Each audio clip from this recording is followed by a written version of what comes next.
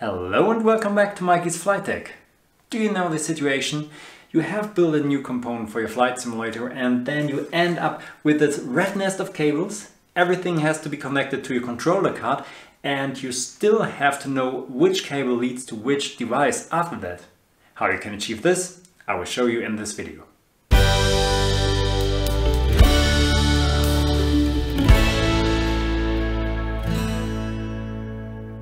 When it comes to connect cables to your Arduino, then the first thoughts go to these pin headers here, which are mostly used on a breadboard when you start experimenting with the Arduino. They can be easily pushed here into this Arduino ports, but they can also easily be pulled out. And this can get you a hard time to search for the failure here. So I came across these circuit breakout boards. You can add some pin headers around it and build a shield for your Arduino Maker. And on this shield you can solder all the cables and even resistors which you will need for connecting LEDs. These soldered connections can't be ripped off accidentally. So I show you how you can make a shield out of this breakout board and connect some cables to it. The needed pin headers can be cut off from the row very precisely with a coping saw and a metal cutting blade.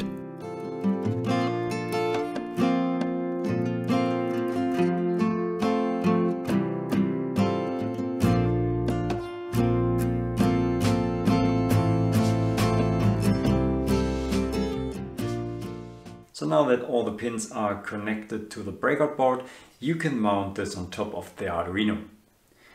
But when you do this, make sure that you push it all the way in, because otherwise you could end up with a pin that is not connected to the pin of the Arduino, and this is a failure which is very hard to find. So let's have a look now onto the board and how I'm planning to organize the components and cables on it. I decided to place resistors on this breakout board here in a row on the bottom part, and this will connect the upper pins of this double row with a resistor. And if I will need additional resistors, I can place them here and here in a row. This means that any devices that won't need an additional resistor, like buttons, switches, rotary encoders and so on, can be connected to the lower pins of this double row and to the pins in these corners here. When I start adding devices to this breakout board, then I will also start with these pins here on the bottom side and then make my way onto pins on the other sides. To show you the cable management in real life, I have chosen my glare wings, which aren't connected to an Arduino until now. By the way, if you want to build your own glare wings, then watch my corresponding video. There are 2 LEDs in each of the colored buttons and 6 LEDs in the recoil annunciator, which will make 8 LED cables in total for these buttons. Then there are 3 buttons and 1 shared ground connection. So we come out with 12 cables that have to be connected to the Arduino. And I will start by adding all the resistors for the LEDs.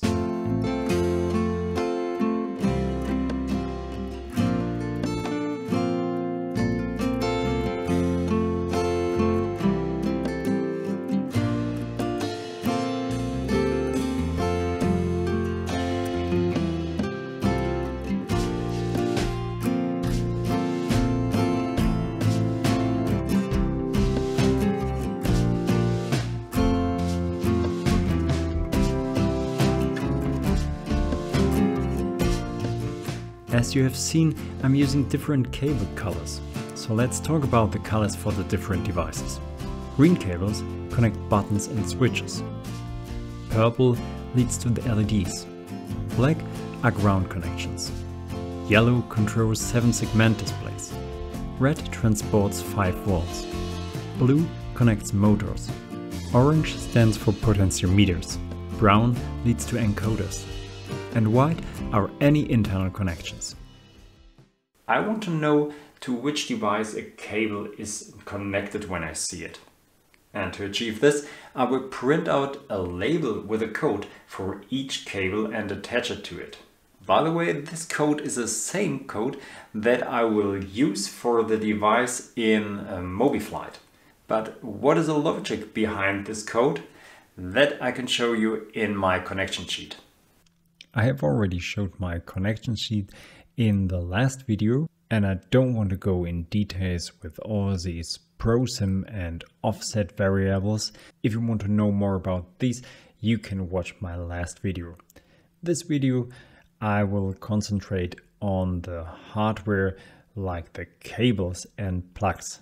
So in the first column you can see the number of each cable connection, which is a combination of the letter of the Arduino and a number. All my Arduinos are named with letters from A upwards, like A, B, C and so on.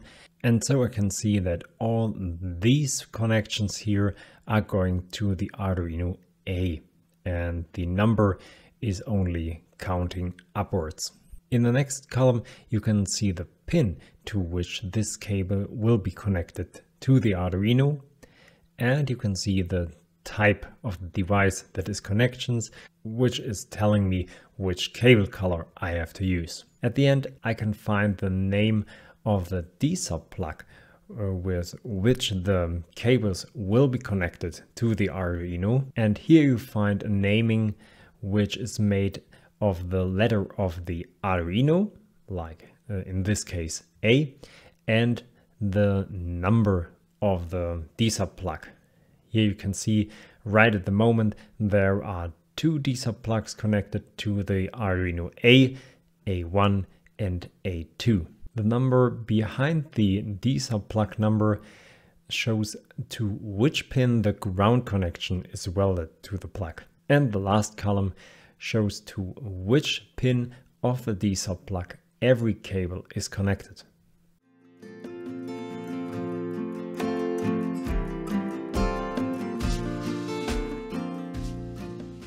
You may have noted that I have printed out two labels of each code. And this is because I will place one label here near the glare wing and another one near the end of the cable. And this is because when I have to do maintenance work, I will look at the connected device, which is the glare wing here, or at the soldering point at the Arduino, which is at the end of the cable. It will also help me when I solder the cable to the Arduino breakout board to find the corresponding pin of each cable. And when I'm looking at the glare wing here at the components, then I directly can see which code belongs to which device here.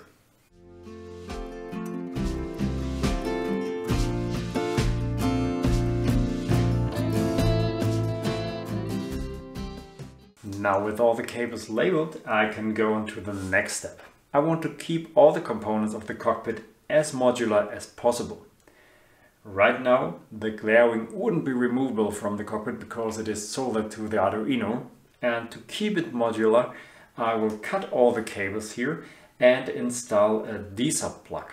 Here I have a plug with 15 pins, and this is enough to hold all the connections of this glare wing. I also have D-sub connectors with 25 pins, and these can be used when there are more cables to connect. Now let's have a big soldering session to connect the cables to the plugs and to the Arduino breakout boards.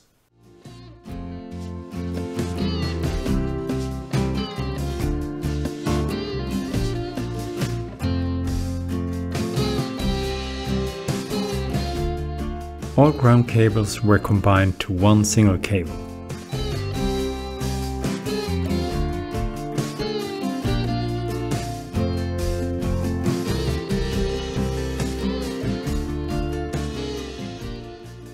I have soldered all the cables to the D-sub plug now and written down all the pins I have used in my connection sheet.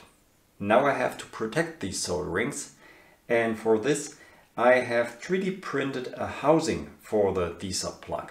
It can be printed out in 2 identically halves and can be screwed together with 2 screws and 2 nuts. That's all. You can download them from Thingiverse. There you can find a lot of different designs, and I will link you the one I have used down in the video description.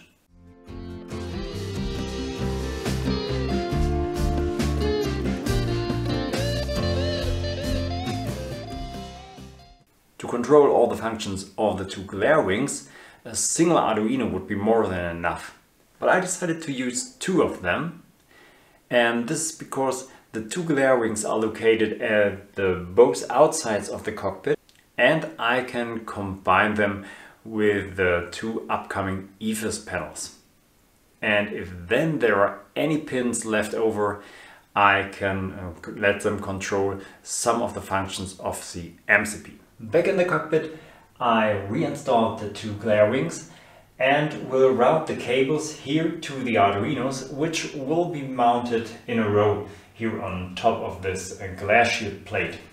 The Arduinos will be mounted on a holder which is 3D printed, and the design can be found on Thingiverse. And the advantage of mounting it with such a holder is that you can screw the Arduino onto the holder and then screw the holder to the wooden plate here.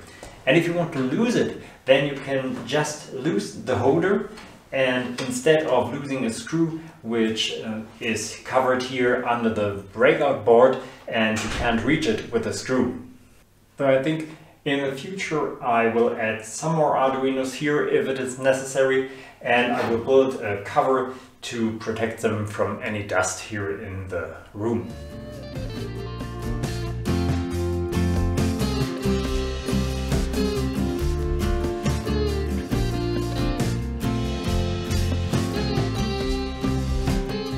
The cables can be routed with 3D printed guides, like here behind the overhead panel.